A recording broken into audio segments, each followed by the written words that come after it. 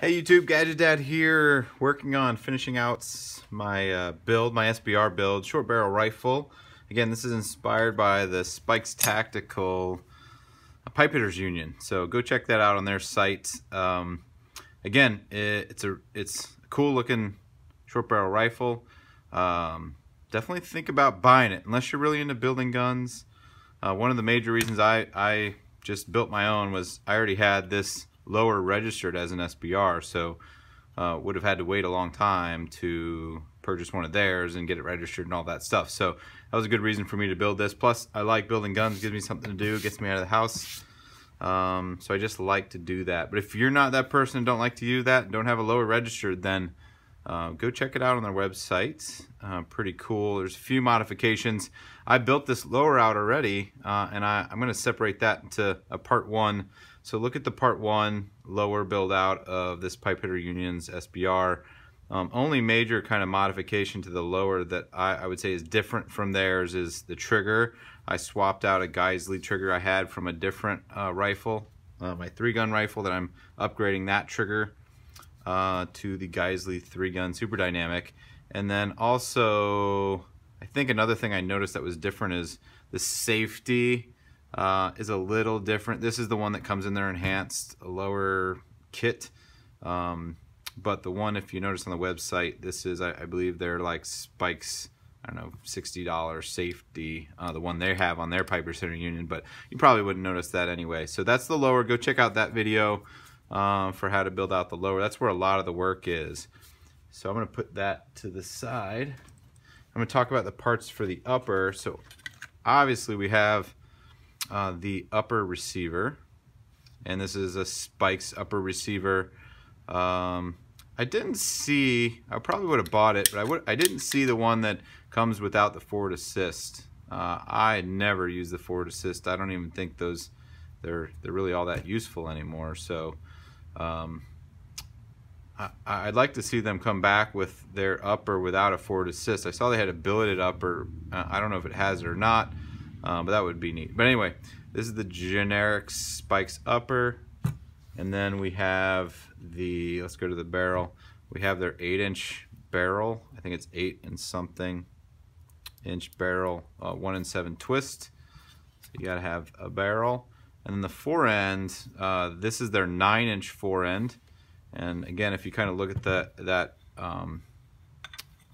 picture of the website of the Pipe Hitters Union, this forend does come out, you know, obviously about 1 inch past the barrel. And then the Barking Spider muzzle brake, so that's going to come out about 2 to 3 inches. So a little bit of this is going to be sticking out of the tip. That's what I expect. All right, we got to have that, and it does come with a different little head attachment. If you like something a little more aggressive, I haven't decided on that yet. Then we have obviously the clamp. I don't know what the official name for this is, but this is what holds the barrel to the upper, and then also attaches to the forend and the screws to do so. Those come with the forend. This is separate barrel. I bought all these pieces separately. The bolt carrier group, I'm swapping this out. So this is what I was running in my 3-gun. So I upgraded to a JP enhanced super light 3-gun kind of competition bolt carrier. So this is an excellent mil spec kind of combat bolt carrier. So it made sense to just put this into this gun. So that's that from BCM. Likewise, a Voltaire BCM gunfighter charging handle. Again, this was swapped out for my other 3-gun. I bought a different charging handle, an oversized charging handle, because again, you're kind of charging sometimes with multiple hands based on stages and direction. We got a pistol length gas tube going that way, and an adjustable, this is the Spikes adjustable gas block.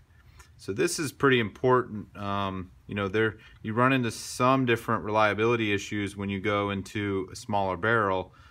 So the Barking Spider is supposed to help increase back pressure down the barrel, which obviously pushes more gas through the gas block and through the gas tube.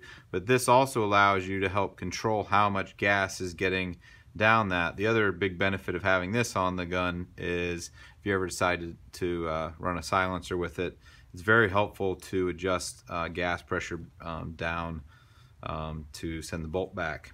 So these are the pieces for the upper. The upper actually, as long as everything fits together, should be a lot faster than the lower in my experience, and kind of goes together better. So as I did with the lower, I'm really going to just talk through the steps in order that I'm doing them in. I'm not going to record every twist because that gets really boring quick, and then I'll kind of come back on. You'll see me come back on and just talk through anything I kind of learned or tips or tricks, because this is the second rifle I'm building, and I feel like that's probably most helpful and useful. How I learned a lot of this is by watching Scooch's, and I'll add a link to the comments, Scooch's upper and lower build. So that's if you want to watch someone actually turn the screws and do every part of it.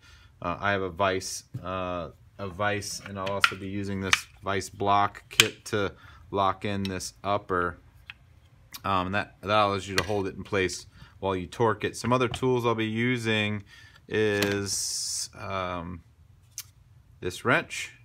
So very handy, kind of classic wrench from Wheeler, and this will be what we torque down our nut here to hold on the barrel and the fore end. I do like, this is a nice to have here. This is a torque wrench for mostly for the gas block, so you don't over tighten that, and I'll talk through that. We do need some Loctite. I do like to use Loctite blue on the gas block. Those are really the major tools, and obviously a vise so that you can torque it down. This is a nice to have, but I would recommend it, and not very expensive. I actually got this and this in a kit from Wheeler, and it all came together. And this gives you a sense for torque on the barrel nut. I guess that's what it's called. So read instructions on how much torque you should be applied for that. There is some fitting and sizing for the spikes with these shims, so read the instructions on that. I kind of pre-sized and got the shims ready for that, so it should come together pretty quick, and then I'll be done with it. I'll kind of take you through. I'm going to clear off my workspace and take you through kind of step by step in the first steps, and then come back on and give tips on things I learned as I'm building this up. Okay, first step here is to get the barrel on. This actually looks a lot more straightforward from the BCM fore end that I had done. It was super tight. You needed grease to get it on there. You had to like thread it on, shim it on. It was quite the undertaking, probably the longest thing for my first gun. So definitely read the instructions that come with it always. And these are pretty straightforward. I think this will be a lot more simple. Do take note of where these pieces are and kind of fit it and get an idea for how this fits in to this the fore end piece as well. Make sure that's gonna pop on pretty easy. So that comes first. This is the first thing you're gonna do, not the gas block or the other parts. Do read the instruction about the shims. I already did that part. Essentially they want you to get it to about turning to about in a 10 or 11 o'clock position with the shims on before you tighten it, and try to get it to 12 o'clock where you're really tightening it down and lining up the hole. Obviously you got to line up this hole so the gas block can get through into the chamber. So I'm gonna pause and do that with my my upper block and put it in the vise, and that way I can get it on there easier. Okay, a little bit of time has passed since I kind of talked about the next step I was working on, which was putting on the barrel nut. And I had some issues and actually ended up doing another step, so I'm going to talk through it. So I was talking about putting this barrel nut on. We had the shims all figured out, and one of the mistakes I made was to assume I have this USGI standard, but you'll notice it has 2 pins. See these 1-2 pins? And where I got in trouble with that was that this really called for a 3-pin. I thought I could get away with 2. So you can probably see here, hopefully, You can see I kind of had some stripping here, so I was not able to torque down this with just the 2 pins. So that was a mistake, and I thought maybe I had stripped this barrel nut out enough to where I might even actually get a new one. So luckily I was able to get and order the Spikes wrench specifically for the 3-pin. On the website there is one listed for the AR-10. Do not buy that one. That is not the right size. I luckily called Spikes just to make sure, and this one is not listed. It's for the AR-15. It's this standard wrench that you really need for their barrel nut that goes with this forend. So do realize that it is a standard USGI 3-pin, but there's not a lot of standard 3-pins out there. This Wheeler wrench, I couldn't tell online. The new ones, it looked like it might have 3 pins, but the one I got in its kind of set or kit only has 2. So don't use the 2-pin wrench. That's the key. Do get the 3-pin. It's kind of a bummer because this is another 25 bucks.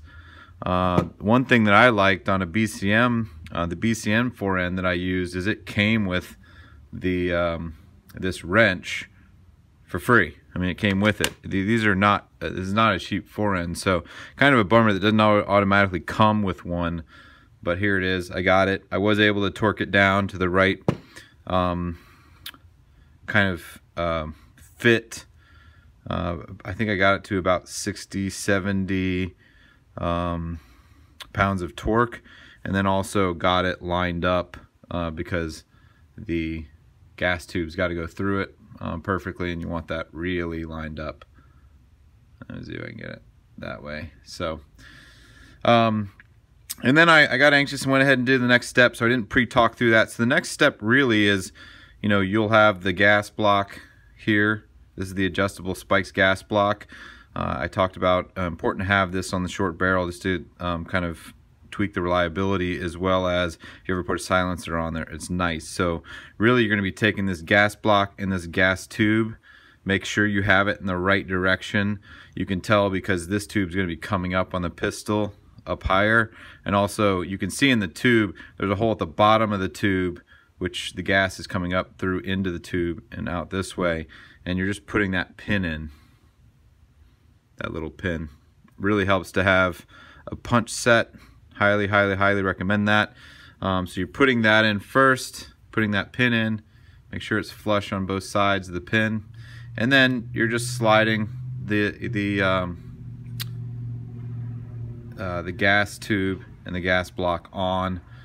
This barrel is nice because it has a stopping point, so you know exactly where it needs to go. Okay, and then under here I do use some Loctite, blue Loctite. Just a little dab, you don't need a lot, and then tighten this down. I think I tightened it to 40, and I use this Wheeler wrench so I know exactly what the torque is, and it comes with all the pieces that fit in here, so that way you get a nice torque on it. You know how much torque you're putting on it. Loctite for sure. The first gun I built I did not use Loctite, and they did back out on me and create an issue. The gun stopped cycling, and that was why. So that's where I'm at now. I think I mentioned earlier this block. This came with the kind of standard Wheeler kit, and it fits on top of your upper like this, and then sits into the vise. Absolutely necessary to torque down this barrel nut with the right amount of torque. I cannot imagine doing this without that torque.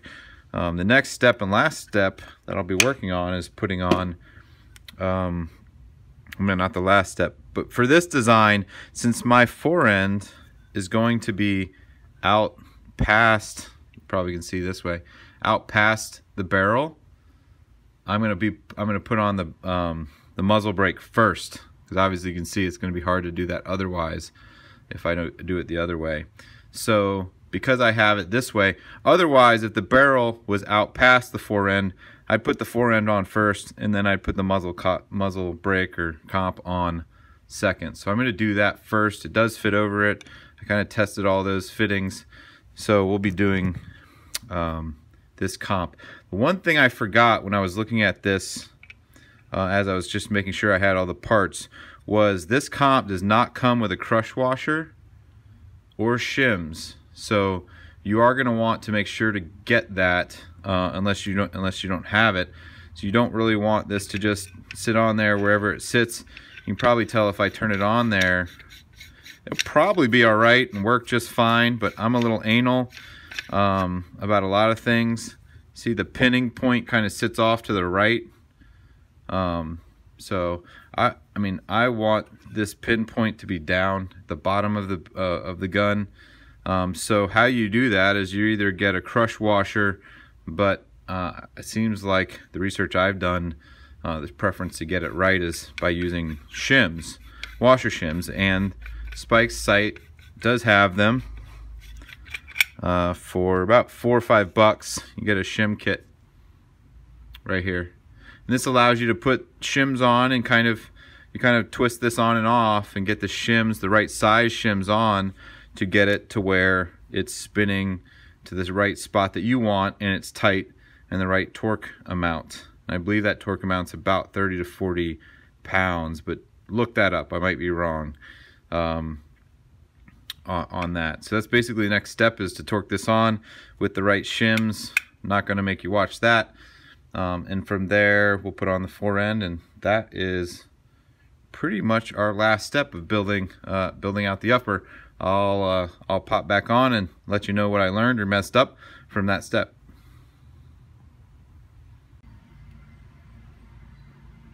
All right, our muzzle brake is on. Looks awesome. We did do that in the vise with our upper kind of clamp. Just so you know, this wheeler tool is pretty cool. So this is the notch that you use for muzzle brakes, and it's got a 1/2-inch drive in here. So you're essentially just putting your torque wrench into that slot and then torquing it down. The muzzle brake recommendations 30 pounds. I had to go just over 30 pounds to kind of get it even. So you're kind of playing a game with the shims and the shims you have on there with how much torque you're putting on it. You got to go a little over 30 pounds. Again, it's not that precise. This little doodad is not like a digital gauge, so you're kind of just watching it. Kind of playing a game with that and the shims, and then how anal you want to be with how perfect you want this lined up. And then you know, I got some scratches. I don't know if that's just how it happens. I don't know if this has poor coating, if I put too much on it, or if that's because of I haven't seen that kind of scratching. I don't know if you can see that here. You can see some marks there, but hey, it's a gun, so you totally forget about all those scratches and dings once you start shooting it. So I'm gonna just remind myself of that. But that's on there. Again, the barking spider is kind of cool. You can change out these tips. This is the other tip option that you have on it. I didn't put Loctite on that. I'm just gonna have to kind of watch it. Sometimes I do, sometimes I don't. It just depends on what it is. I've seen some people's muzzle brake loosen up or come off, and it may be because they didn't torque it down properly. They just did it by hand. I'm not sure. So next step here, here we go. We're almost there. Next step for that upper is putting on the handguard, and our upper is complete. Let me just talk through my thoughts here. So this should be straightforward, and I say should be. Basically just sliding this on into the grooves. This handguard setup and the way it gets in is pretty straightforward. That we're just putting screws in. I probably will use some Loctite on those screws, just a little bit of the blue, so it can come out if I need to change something on here. Obviously more important because if I ever want to change this fore end, I have to get this off. And then I think this is something I'm looking at, to be able to adjust the gas block, right? I have to get to it, and it's very hard to get to because this muzzle brake is so honking big to get in there. This one won't fit because it's not the right size, but this is what I use for my other AR in the similar configuration. Really handy tool. I'm sad that doesn't fit a little nugget, but it looks like I could get to it that way. Or I was thinking that if I had a wrench, I might be able to get into it from this way and get enough turn on it to get a click and be able to click and tweak it that way, because this handguard has these grooves to be able to do that. So that is something also I'm thinking about. I'm hoping I don't have to buy another one of these, which is like 10, 15, 18 bucks to make adjustments. I don't love them because also your hand's out over the barrel if you're doing it at the range. People don't like to see that. I'd rather be able to do it in from the side.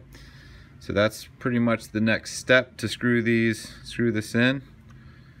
Basically popping in like that, and I'm gonna get some screws in here on each side, the bottom, the sides. So 2 on the side, 2 on the bottom, 2 on the top, and our upper should be done. Right, here it is. Upper is done and on. So the handguard went on pretty easy. Things to note: there's different size screws on the Spikes handguard, and even the little star key on the top screws. So the top screws are the shortest ones. The instructions say put those on first, and then you'll see that these are bigger star keys. These are longer screws that go 2 on the bottom, 2 on the sides. The instructions do say use light Loctite blue, so recommend that. Some other something else that was helpful for this, just for alignment, and this is a kit I got for this second build because it is a huge pain in the butt to try to use a regular hammer and just some odds and ends to get some of these pins and stuff together. So I got this this set, which was so helpful in so many ways, and then having a little hammer like this is incredibly helpful. Obviously the brass end to do, let's see, where's the brass? There was a brass pin that I used quite a bit more, but having a rubber end just to do some baby taps. So to get these screw holes aligned, I had to do some just baby tapping on the fore end this way and then back this way a little bit to be able to have a hammer like this that you can do those soft taps without worrying about you know, scratching up some of the surface is really nice, and it's small, so you can get into the sides of some of these places and just do some small taps on things. Highly recommend one of these. And then obviously these pins are invaluable, as well as I got this too for my second build. Having a block that you can pin things in. A good example of this is the gas block, you know, putting the pin between the gas tube and the gas block, and having something to lean that stuff against, and then the pins, the proper pins to hammer that stuff in. The first build I did, I tried to use with a normal hammer, and then just some weird things as pins. I even used, you know, I used some Allen keys to do it, and it is hard. You miss, you scratch things. Definitely a worthwhile investment. The other thing that's nice, I think I talked about earlier, is a torque wrench. Trying to see where it went. I had this for my first build, but used it even more on the second build. So having a torque wrench, it comes with all the stuff you normally use. I've never not had the right bit. It has the star bit, has a lot of the hex bits. So I was able to use this on the Spikes handguard, installing it, and then, you know, I like to put it, you know, I'm kind of a perfectionist, so I like to put it all fairly similar torque. You can definitely over tighten some of these things, so having the torque screwdriver really helps you not go too crazy on that. The fat wrench, definitely good investments on these things. The fat wrench, and then the hammer and pin kit. So get those. But that's it. I dropped in the bolt. I think I told you guys I had a BCM bolt that I was using in a competition 3 gun, which I had replaced, and then dropped in the charging handle. I had this charging handle as well, the BCM Gunfighter, along with the bolt from the 3 gun. The charging handle that I believe is on the Pipe Hitter Union's Spikes Pipe Hitter Union gun is the Raptor, and again, I took that since